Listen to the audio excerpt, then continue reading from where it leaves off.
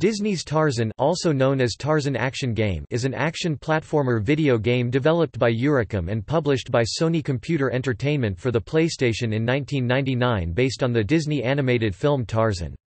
Konami published the game for its Japanese release. It was also released for PC systems in 1999 and for the Nintendo 64 in 2000. A variant of the game for the Game Boy Color was developed by Digital Eclipse and released in 1999.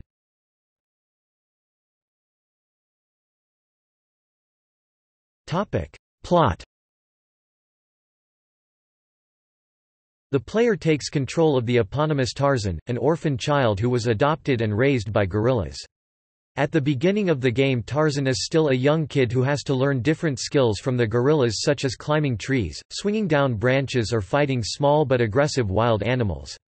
He eventually grows up to be a strong and skilled man who must defend his and his fellow animal brothers' home, the jungle, from hunters led by the evil Clayton.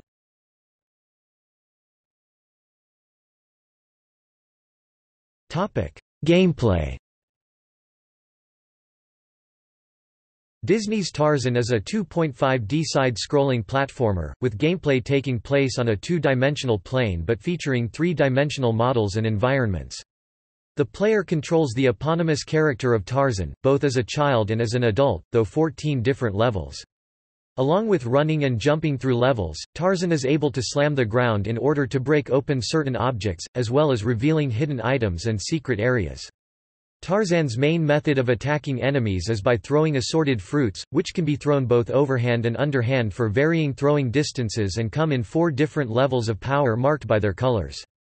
A knife can also be found in certain levels and used as a close combat weapon, and certain other weapons, such as a spear and a parasol, are exclusively used in specific levels. Tarzan's health status is represented by a life bar that depletes as he is harmed by enemies and other hazards. The health bar can be refilled by collecting bananas, which are hidden in banana trees and other areas throughout levels. Levels feature several different collectible items, such as coins that earn the player an extra life when 100 of them are collected, and 4 pieces of a pencil sketch which are hidden throughout the level and unlock a bonus level when collected. Scenes from the game's respective film can be unlocked by locating 6 letters Tarzan in each level. The game has 3 difficulty levels: easy, medium and hard. In the easy and medium difficulties, little Tarzan gets tips from his friend Turk. Tarzan's enemies are monkeys, baboons, eagles, and different animals such as snakes and bush pigs, and some humans such as Clayton.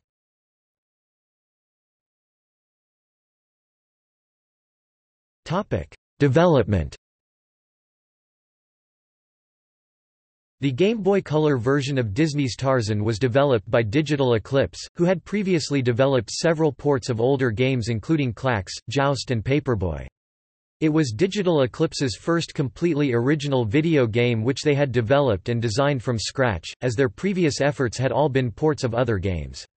The game's development team was given 3 months to develop the game, and consisted of 2 programmers, 10 artists and 3 level designers.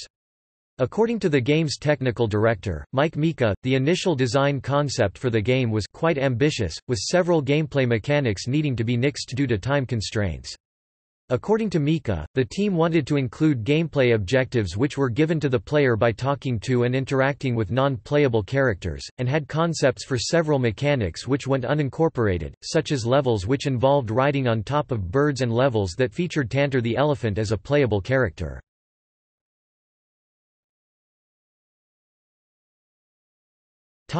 Reception.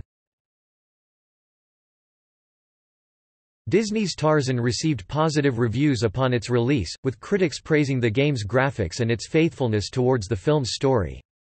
The PlayStation version of Disney's Tarzan received a Gold Sales Award from the Entertainment and Leisure Software Publishers Association (ELSPA), indicating sales of at least 200,000 copies in the United Kingdom.